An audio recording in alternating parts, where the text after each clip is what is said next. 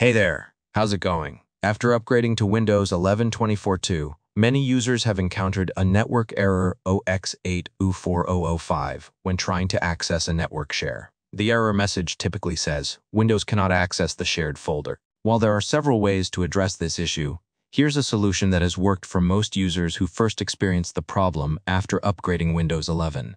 Here's what you need to do. Click the Start button and select Run from the menu. In the Run dialog box, type gpedit.msc and hit Enter.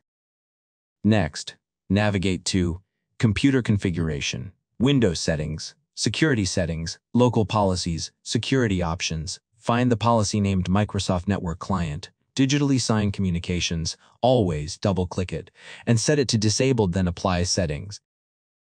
Then, go to Computer Configuration, Administrative Templates, Network, LAN and Workstation. Double-click the Enable Insecure Guest Logins policy and set it to Enabled. Finally, restart your computer and check if the issue is resolved. Hope this helps. Let me know if you have any questions.